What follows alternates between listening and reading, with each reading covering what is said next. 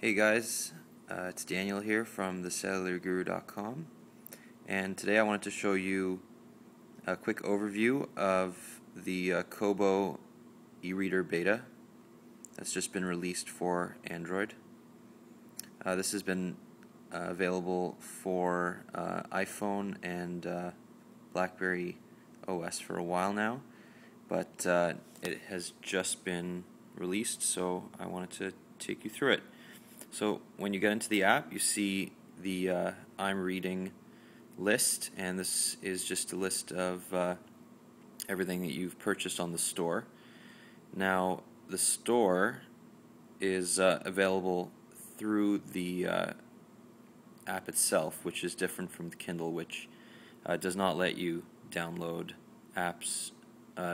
books right through the app. So you can see I have the Globe and Mail bestseller here. If I want to download a book, scroll to it, click on it. You can preview it. So get preview. And as you can see, it will download. And you can see here the notification. Go to your reading list, and there it is. Very, very quick. It's got some nice touch features, touch in the middle for scrolling through the book, and right now no thanks, and then you just tap on the right side of the screen to go next,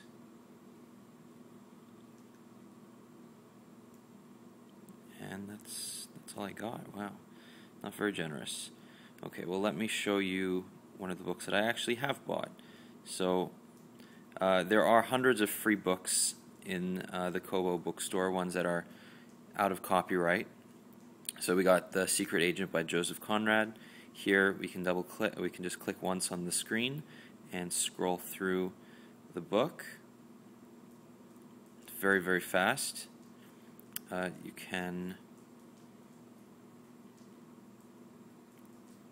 click on the notification button, and you can get font size, change that all the way up to largest, which is huge.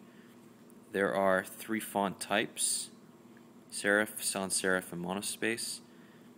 I think serif's a bit easier to read, and then the monospace, I don't know why anybody would want to read that. And then just tap on the right side of the screen to go to the next page, left side of the screen to go back. Very easy. On the display, on the Nexus 1 display, it is very, very clear. Much more clear than the iPhone, but that'll obviously be surpassed by the new iPhone when it's released. It also has a nighttime viewing option. Let's go back to smallest. So it's very comfortable to read. The store is extremely user-friendly, and even though prices of ebooks have gone up in the recent weeks, it's still not too expensive, between $9.99 and $14.99 for a book. You can browse by category.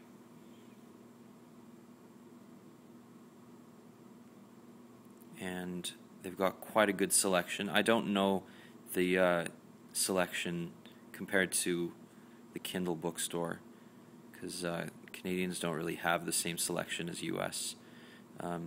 But as you can see, most of the popular books are here. You got Dan Brown, which apparently the iBookstore even doesn't have. You got Twilight, lots of Twilight.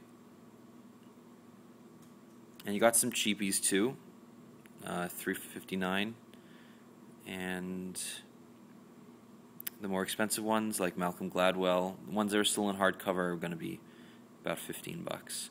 So as you can see, lots of selection, lots of free books, and a very, very comfortable reading experience. So that is a quick overview of the Kobo E-Reader app for the Android platform, and it'll be coming out for everybody very soon. Thanks for watching.